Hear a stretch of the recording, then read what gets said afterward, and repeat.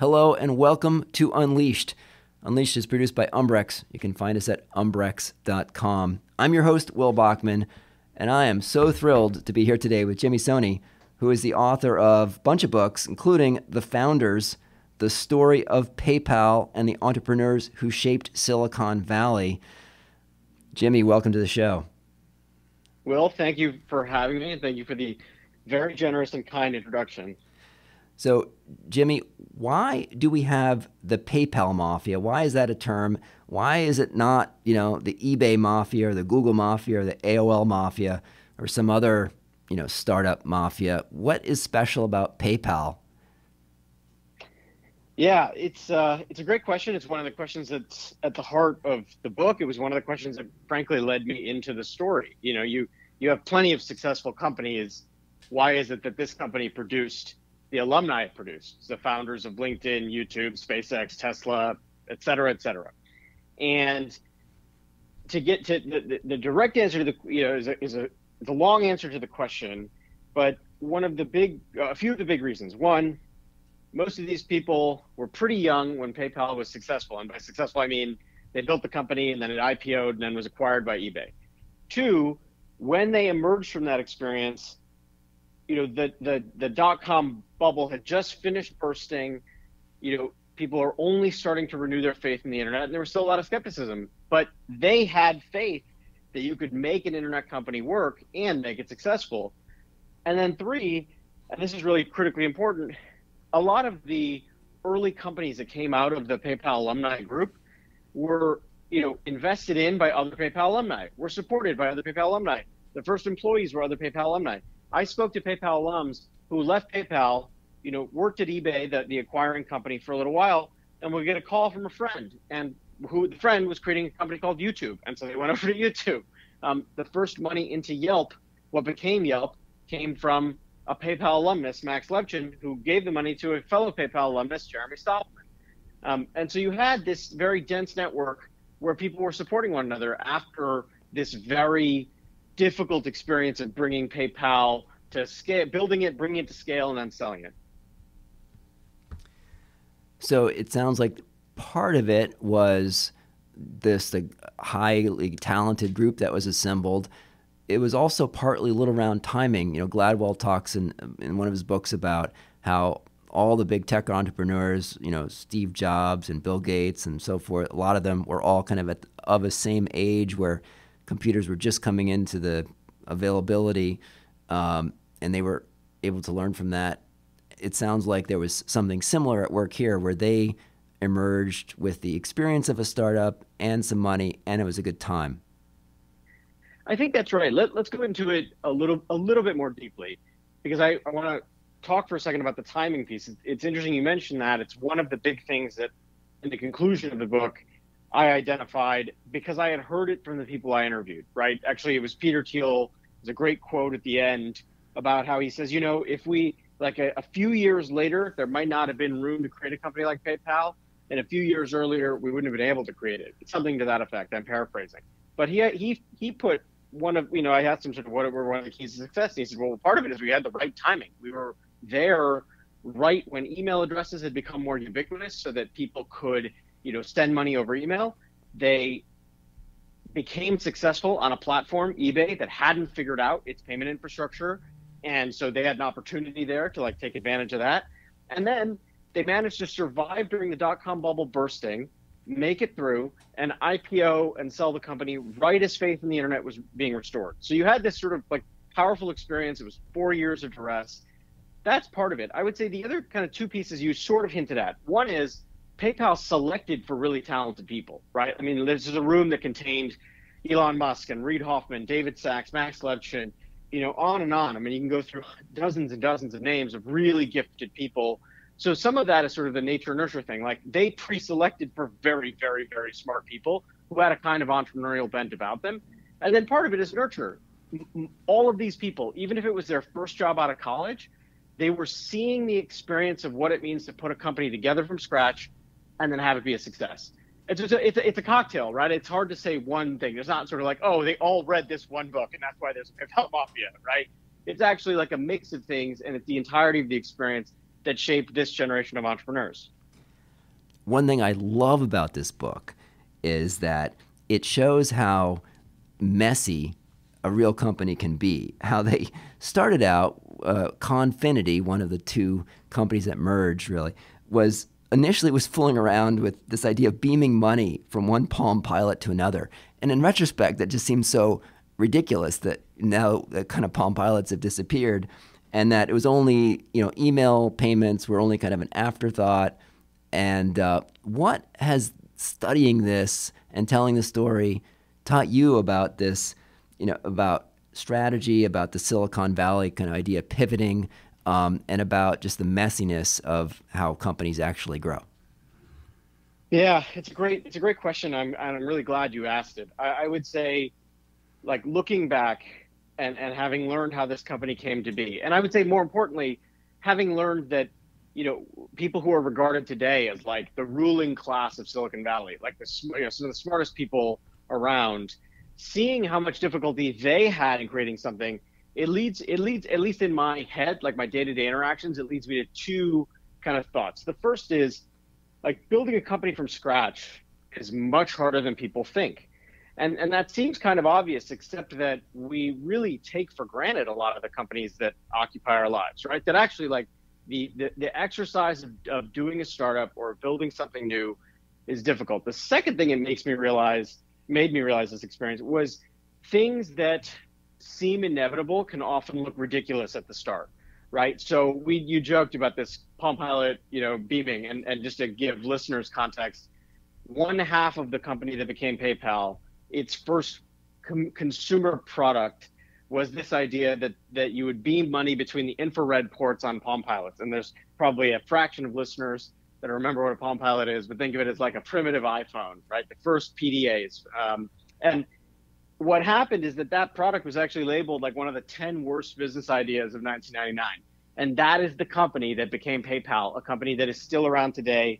And the last time I checked, I think its market cap is something like in excess of $100 billion.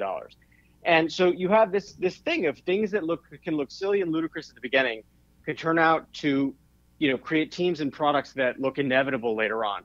And I think what it's led me to is just be a little bit more humble about rushing to judgment or about mocking something just because it seems silly or quaint. It also kind of takes away or helps inform this idea that we have that it's typically the straight line where someone has this genius idea and then boom, like Airbnb, oh, they hosted someone on their couch, they had this idea, why don't we do this? And Airbnb, boom, where just they kind of went this very circuitous route to the idea of sending money. And Elon Musk was trying to build this financial super center where it would consolidate every single aspect of your financial life, your assets, your banking, your investment banking, and eventually they landed on payments via email. Yeah, I think that's the circuitous is the best word for it. And if anything, that sort of undersells it a little, because the way I describe the story of the creation of PayPal is basically the story of like near failure followed by near failure followed by near failure. And I think if you look back at the trajectory of a lot of companies, that is exactly the way it is. That you sort of see a thing, it doesn't work, you improve upon it, you improve upon it, you improve upon it, and then all of a sudden the idea has some merit to someone, right? You're sort of adding value for someone. And by the way, this was like a learning experience for me because I'm a PayPal customer. I go online, I type in my email address, I press send. I'm like, how hard could this possibly be, right? But it turns out that when you build a payment system, you have to fight really hard on at least two fronts. One front is this: how do you get people to use this payment mechanism when it's never existed before, right? Like, what's the reason? What's the incentive? Why are masses, millions of people going to use it? The second challenge is, how do you make sure that the people using it are legitimate, and how do you make sure they don't defraud you? And so there's sort of two halves of the company's life. The first half is getting to enough scale to matter, and the second sort of like half of its life, early life, is figuring out how to make sure that people don't take advantage of it and drive the company into bankruptcy. And I think that, to me, that's like actually like one of the great things about this story is that you had a company that, again, its product seems so simple, almost inevitable, and it was a dogfight to create it. Related to this topic of messiness is this issue of contingency. So Peter Thiel secures 100 million in funding, something like a week before the market crash of 2020. And then another one is the CEO, Bill Harris, gives Elon Musk this ultimatum that to agree to the 50-50 merger between X.com and Confinity, and forces Musk's hand. And if no merger, maybe neither company ever achieves the scale. Maybe they both die in the .com bust. What are some of your insights just around contingency from this story? Yeah, I think I would say that part of a sort of the startup story is learning to live with just sort of an unbelievable amount of anxiety and uncertainty. There are so many different crucible moments. And again, I only deeply dove into this particular startup, but in the course of doing this book, I studied a lot of other startup stories, and almost all of them have this kind of do or die moment where there's a single decision or a couple of decisions that are the really, really, really consequential ones. In fact, in later speeches, I think Peter Thiel has actually said, really, like, the best CEOs only make maybe like 6 important decisions a year or something like that. And so I think for me, those moments, and they are fraught, by the way. Like, there was no PowerPoint deck really that could have sort of gamed out a perfect solution to any one of those moments. But I think that there is value in knowing. Let's say you're about to join a startup. Let's say a lot of your audience, consultants, maybe they decide they want to take a risk and join a startup. But they're not going to found anything necessarily, but they want to join something that's fast growing and that's ready to scale. I think if you go in eyes wide open, you have to know that there are moments when you're going to wake up and think the company might go under the next day. And that's not a comfortable feeling. Like, quite honestly, I'm not sure I could live with that feeling, right? And so I think to sort of step out of the business context, a lot of that affects people personally. Like, a lot of the company's life cycle in its first 4 years is having to manage and tolerate uncertainty and respond to these fears essentially by creating great products and trying to just stay alive for the next day, right? And so it's a little tough to have sort of a theory of the case about contingency, because I'm not even sure the people who lived the story would have recognized those moments as like do or die moments, right? Where the company might not have survived if they didn't close the $100 million round. In fact, the funny thing about interviewing all these people is that only later in some cases did they appreciate like just how contingent everything was, right? But I think what it taught them is that a lot of what can look from the outside in like chaos, like in the middle of a startup, what can look like chaos is actually like the kind of churn you need to have new and interesting ideas spring up. And it's not always perfect. Sometimes chaos is just chaos.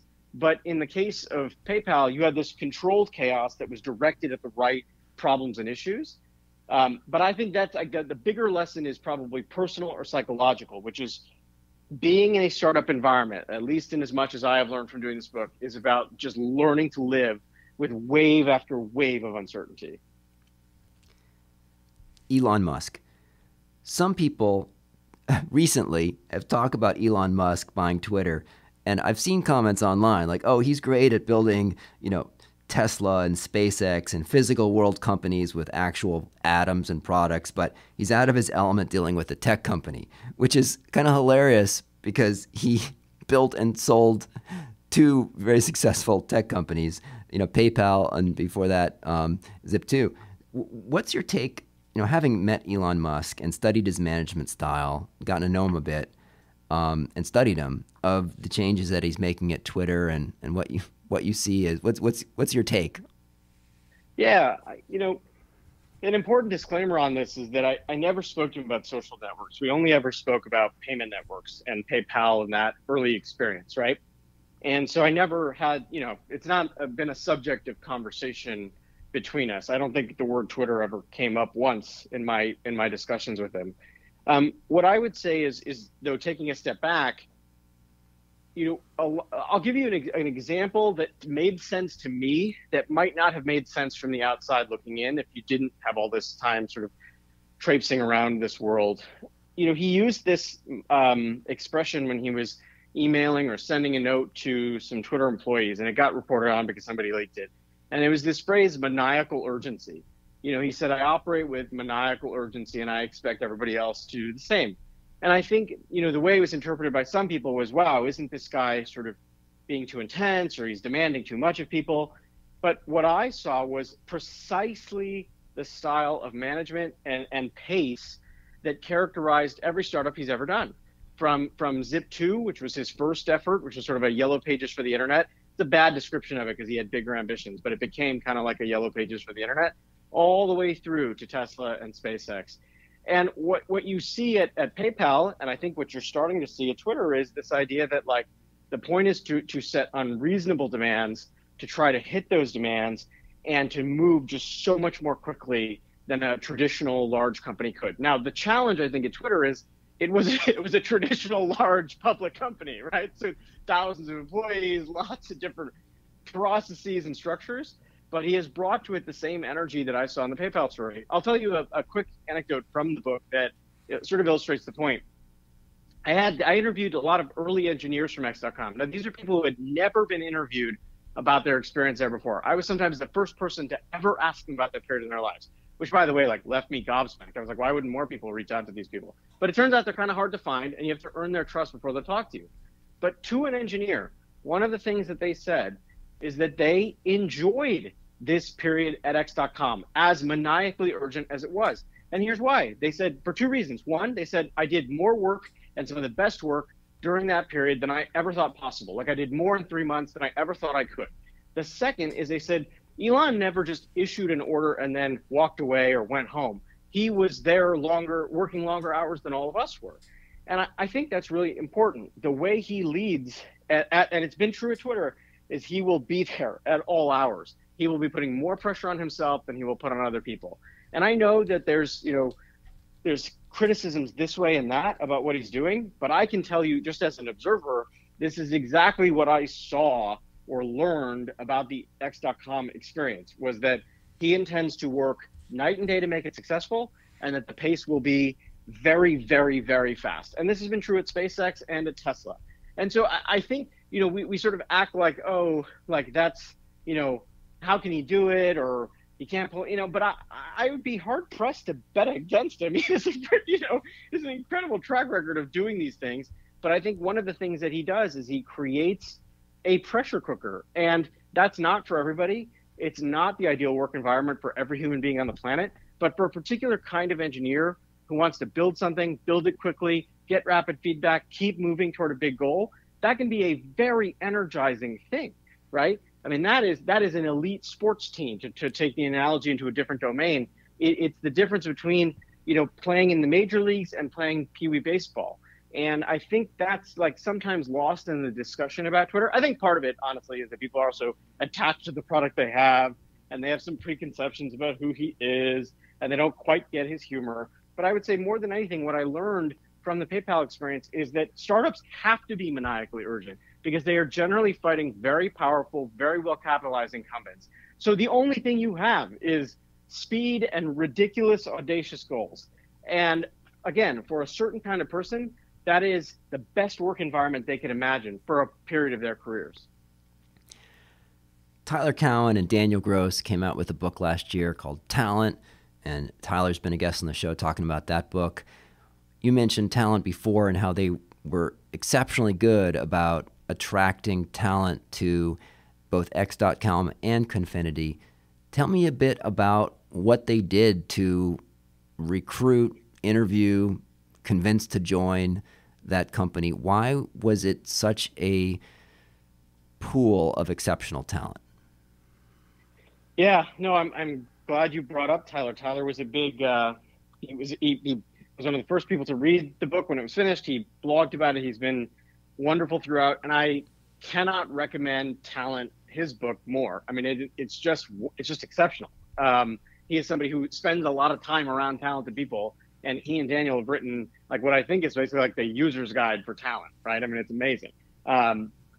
One of the things that I would say, to more directly answer your question, this was a place that, it had some peculiar recruiting mechanisms. Let's start with the sort of obvious one, which is the earliest employees were mostly, on the Confinity side, certainly, friends of the founders. Now, there's some fair criticism of that that could be made, except for the following. When Confinity is getting started, the demand for talent in Silicon Valley is at its peak. This is before the dot-com bubble bursting. And so they have a hard time recruiting against companies that are offering a lot more money, a lot more equity. And so who do they have to recruit? Their friends. Why? Because as David Sachs put it, our friends are the only people who would come to work for us. It turned out, though, that these people had friends who were massively talented. And I think it actually gives there's a section in the book where I talk about there's a person, he's not one of the sort of bold-faced names. His name is David Wallace. You know, David says, if I had joined a company where I didn't know these people, where they weren't my friends, I would have had more difficulty speaking up. But one of the things that made PayPal special was that I could speak up because I had known these people for so long. And a couple of other people identified that. They said, you know, that trust actually produced this kind of speed. Like, because they trusted one another, they could move more quickly. And a lot of what would call like throat clearing or like preamble, you didn't need a lot of that because you could just move more quickly and you trusted that this person had your back. That's kind of one thing. The second thing is they hired for people who, and again, there's some ways that they knew what they were doing and some ways that they didn't, but they hired for people. Max Lipton has a great line. He says, the best person in any job is the person that believes that this will be their last time they work for someone else. And so they're almost sort of reluctantly joining you because they're going to go off and build their own thing after they take advantage of you for a little while. And you might think that that's like questionable loyalty to a company. But I think what Max and Peter and this team recognized is that they weren't looking for loyalists. They weren't looking for people who saw this as like a lifetime job or a lifelong goal. They were looking for people who were essentially going to come in, use PayPal and that experience to like do something consequential and then move on and start their own thing. And surprise, surprise, a lot of them did. Actually, one of my funnier interview experiences was when I was interviewing Jawed Karim, who later went on to co-found YouTube with Steve Chen and Chad Hurley. And Jawed said, you know, even when I was at PayPal, I was sort of moonlighting, like building my own other thing on the side, right? And I had numerous of these kinds of interactions where you talk to somebody like, yeah, I would do PayPal during the day, and I was doing, you know, a graduate degree at night or something. And this is an intense startup. So you sort of had people who they had a kind of an ability to question authority even when they got in the door. And their mode of questioning authority was, I'm going to be here. I'm not going to be here forever. I'm going to help you build this thing. And then I want out, right? They're almost reluctant employees. In sort of one expression of it would be one way to express it, I think. The final thing I would say is, and this is particular to the engineering group, and I'm not sure that this practice is always the best, and I'm not sure that there's not better ways to interview people now. But at the time, one of the things that the engineers did is they would do a lot of elaborate puzzle solving, right? So you would get asked all these elaborate puzzles. And I think there's been some fair criticism of this practice. I mean, I know investment banking and consulting companies do this too. But one of the things that when I dug into it more, Max Levchin identified, he said, you know, you look at one of these puzzles, like a math problem, and he said, what it really is an elemental computer science problem. Because I want you to get the right answer. It's important that you get the right answer, but I care a great deal more about how you get to it. And if you get to it through this sort of meandering, long, you know, inventing your own calculus to do it, you're probably not going to be great for what we need, because what we need is efficiency. We need you to be right, and we need you to get there super quickly, right? And he said you have to sort of recognize that most of these puzzles, there's some kind of trick, some kind of hack. And ultimately, what we're looking for are people who can identify those hacks, you know, within a morass of computer science code, right? And so there was some method to the mayhem of asking puzzles, but it also, what happened is that they had this candidate come in, for example, with a PhD in mathematics, and he like did the long, you know, winding answer, and he got the right answer, but Max right away said, this isn't somebody I can hire, because what he's going to do is slow us down. And again, I don't think that any of this is perfect. We also have to add the caveat that all these people were basically in their like early to mid 20s when they were building PayPal. So none of this was something they were sort of applying from years and years of experience. But I hope that gives a flavor to some of the hiring and some of why they were able to amass this quantity of talent. The world should have more books like this that talk about a company and go through several years of its history and do all the players. I'd like to hear from you as an author. What do you see as the market for books like this? Is it a tough sell? I mean, PayPal is such a big company, but is it a tough sell selling a book about a company as opposed to one charismatic, you know, superhero Jeff Bezos or some concept? What's the market for books about a company? Yeah, it's a great. I'm sort of smiling and a little bit while you ask the question because I'm like any author. I wish the market was many orders of magnitude bigger, obviously. But and look, thank you for helping to expand that market in your own way by having me on your podcast. Like that's great. Here's what I would offer though.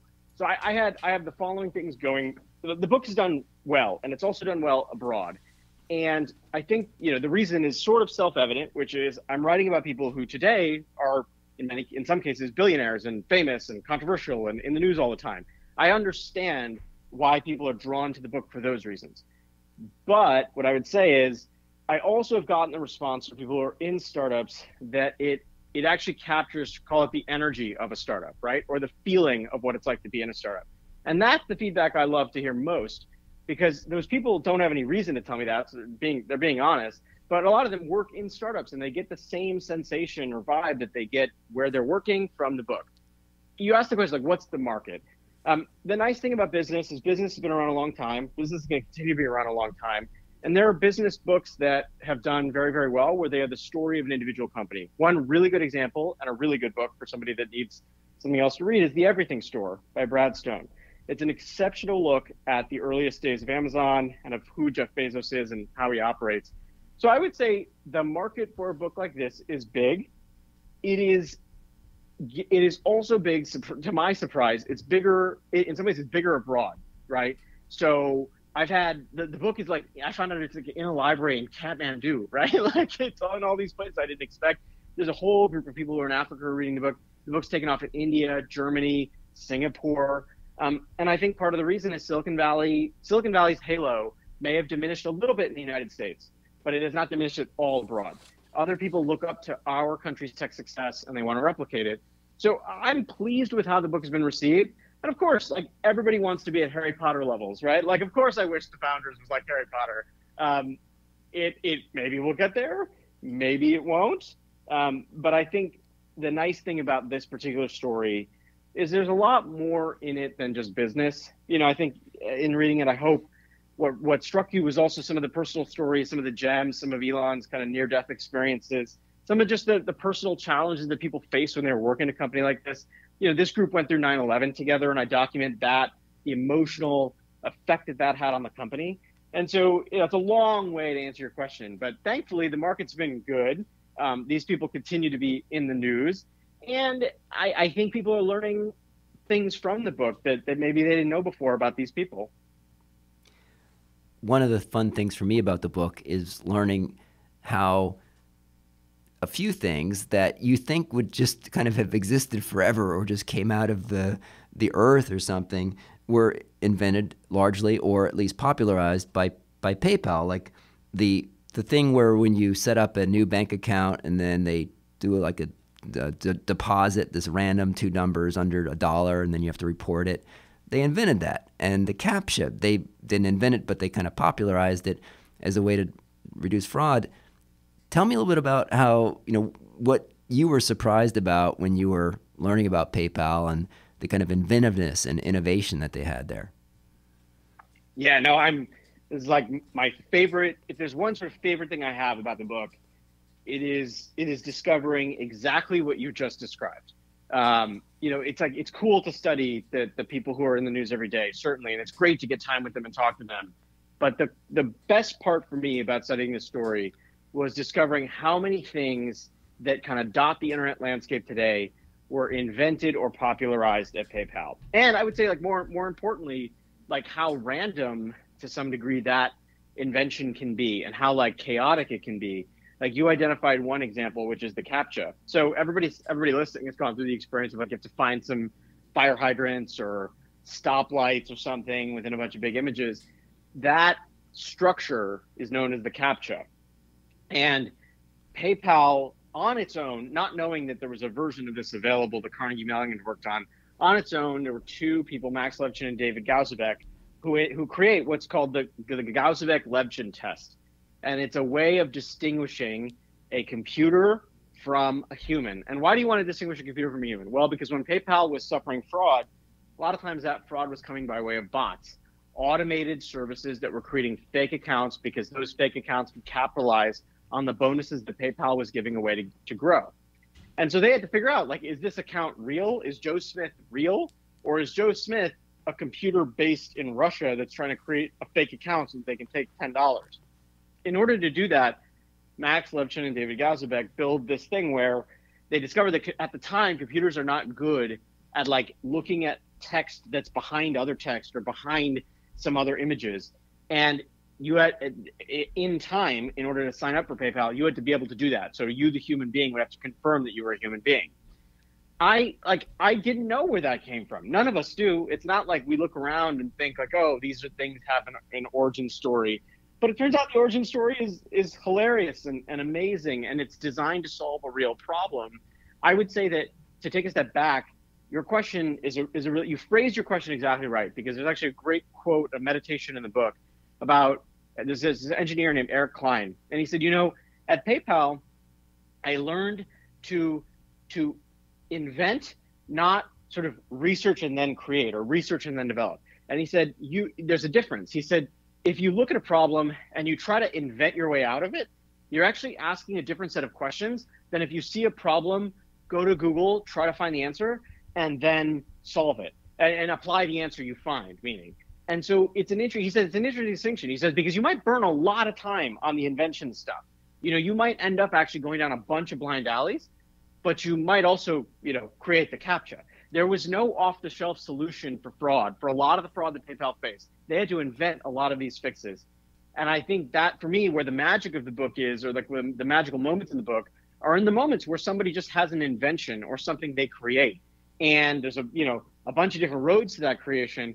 But I think of that inventive energy as like actually one of the things that startups are allowed to do, because startups have permission to look at something and say, well, like, what's the invention that can get us out of this? And actually, one of the way that meditation on invention concludes from Eric Klein is he says, I still do that to this day.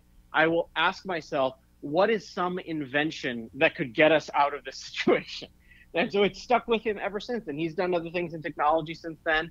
And I think of it as like actually a word that's underutilized when we talk about these companies. But there is something distinct and something different about inventing versus researching and implementing. Tell me a bit about the how. So clearly you interviewed many, many of these key players, but then you also, mentioned in the book how you had access to some of the early company records. Can you say a bit more about that? Like, did you kind of read every email that Reid Hoffman received or sent, or just a sample of those? Like, what was your archival research like? Yeah, it was crazy. This is worth an explanation for how I even got these records. I didn't break in anywhere and swipe a bunch of paper. I was doing an interview with somebody, and at the end of the interview, he said, listen, I have this like big archive of all these emails I kept. I'm sure it's in some folder somewhere, some zip drive or something. Would you want that? And I had to kind of act nonchalant. I had to sort of pretend like this wasn't a big deal when in fact it was a huge deal. I said, sure, yeah, why not? If you can find time. I sent him a thank you note after the interview, and he replies and he sends me a bunch of Dropbox links. And the Dropbox links contain several gigabytes worth of his email from the time. And they're in some like ancient Outlook format. And I quickly downloaded them, and I had them, I worked to convert them into sort of contemporary file formats, found some software that could actually open them up. And it was pay dirt. It gave me every email that the company sent to all of its employees over a 4-year period. I had the company newsletter. I had Elon's resignation note after he left the company. I had Peter's note announcing the resignation. I had the notes after September 11th, all of these different things that brought the company to life for me. And what I did is I would, where I really started, and this is interesting you asked this question, I'm just reflecting on it now. Where I started was anything that was sent to all at x.com or all at paypal.com, or like a kind of broadcast message that was broadcast far and wide. Because I wasn't just trying to write the book from one person's perspective, right? This wasn't a book about Elon or a book about Max. I was trying to capture like the widest possible story I could. So what's the way you do that? You look at the emails that went to everybody, right? Because that would have been the information that all of those people heard and saw. So I would start with those. And what I did actually, just to keep myself sane, and probably kill a few trees in the process, is I printed everything out. So I had these big document folders, I mean, like massive, like multiple hundreds of, I mean, thousands of pages of material. And I would get them bound at FedEx, and I just would go, I mean, honestly, you asked the question, here's the boring answer. I went through every page. I would go and just wake up in the morning, and I would do another 100 pages, and then another 100, and another 100, another 100. And this went on for years and years and years because I didn't want to miss anything. I was a little neurotic about it. And I also found that, like, the more I read, the more I learned. And the more I read, the more valuable my interviews became, because I could point to specific moments or instances or remind somebody of a fact and then, like, totally bring that section to life, right? And I'd also find gems. Like, I remember finding this gem about there's this moment where the company is going through a crisis in the summer of 2000, and Elon is trying to motivate everybody to work harder. And he sends out this note that sort of outlines like what the company is up against and what he's going to do. And then his sign off in it is like, work like hell, comma, Elon. And I remember including that in the middle of the book, you know, that note and the sign off, just because it was so, you know, it's so consistent with his character today. And it's sort of like, it was just so off the, like, I just didn't expect that. You sort of don't expect to see that. So I was able to take things like that and incorporate it into the book. But the answer to your question is I would go through I went through as many pages as I possibly could. I tried to make sure, you know, personal stuff stayed personal, but I tried to look at emails that were sent to everyone for the most part and draw on them to illustrate the picture, you know, while understandably protecting people's privacy and protecting different things that I thought were just important to protect. But that's how I approached it. And I had these big folders and binders, and I would just turn every single page, and I had a robust system of highlighting and tabbing these pages so that I could make sure they were used well. And then I went back later when I was doing the fact checking, and I would download PDFs of anything that I thought where I cited something and make sure that the person I was working with on fact checking saw that I didn't just make up the quote, that I didn't pull this out of thin air. And I would stick those into a Google Drive, and they could go back and make sure that I had appropriately and accurately drawn those quotes in. But that email archive is the difference between this book being written depending on hazy memories and being able to look directly at what Peter tells the company after 9/11 and see what he says and then understand the impact of that. And so I hope that addresses the question. It does. Peter Thiel, incredibly successful investor. In the book, you talk about, you show how he was a reluctant CEO, didn't really want to manage people, kept looking for time to get out of that role. You present him as this, you know, an excellent chess player, a superb judge of talent. These like insights on the macro economy, and manages to secure funding right before the .com bust starts. What, having met him and studied him, what would you say is his superpower? It's talent identification. And at least that's my opinion of his superpower, because time and time again throughout his career, he has an uncanny ability to find somebody that ends up doing amazing things. But the difference in their life comes when Peter is in front of them and offers help. And I would say help can come in many forms. Sometimes it's the help of an introduction. Sometimes it's the help of him investing in somebody.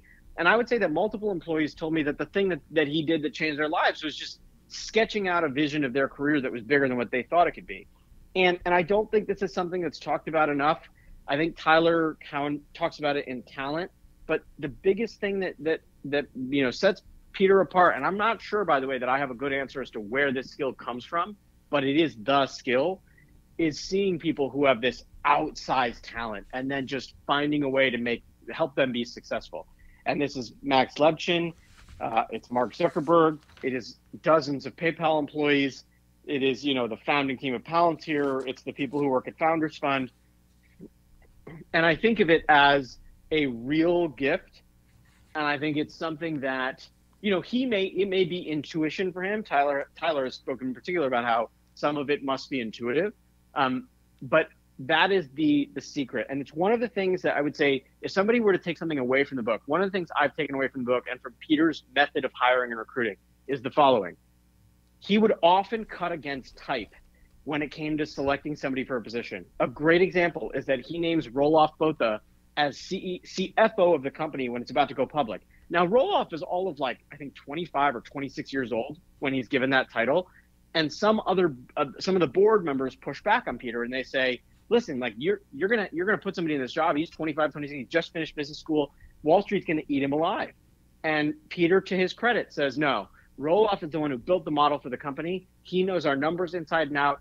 And we trust that he actually knows how this business runs and works, and that he can present it quite capably. And of course, today, Roloff Botha is the head of Sequoia Capital, right? So it all worked out, and the IPO worked out well, and Peter was right.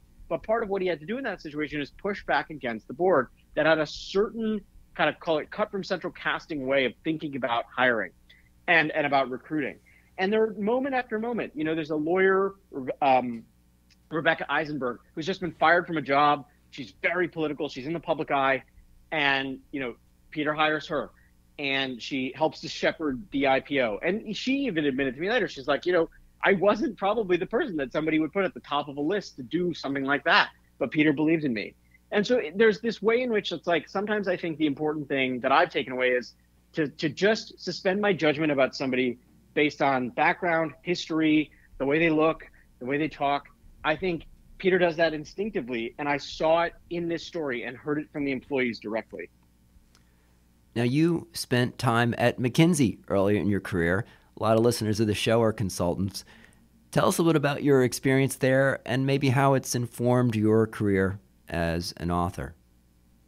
Yeah, that's a great question. And actually, as I was thinking back on it, when you and I were speaking earlier, McKinsey, you know, I was sort of working my days at McKinsey, and then nights and weekends were spent writing my proposal for my first book, which was Rome's Last Citizen, which is a book about Roman history.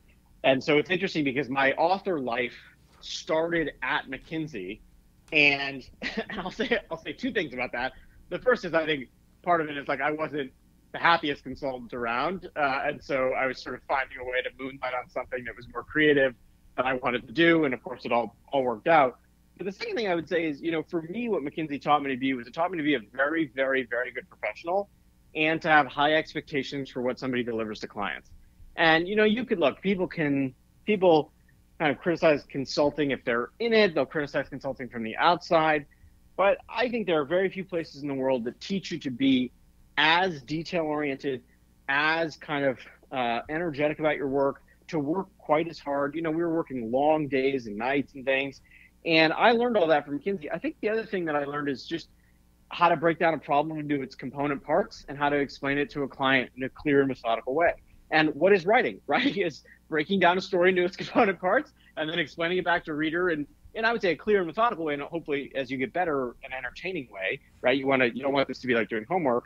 And so for me, you know, I can't say that McKinsey was like super tied into my life as an author, but I think some of it came over by osmosis. I learned, for example, how not to just think of my books as like artistic creations, but to think of them as products and to think of myself as a CEO, right? So if you're a CEO of a company and you have one product, you know, you sort of think about it a little differently than if you see yourself as an artist who produces artistic work and then depends on other people to sell it.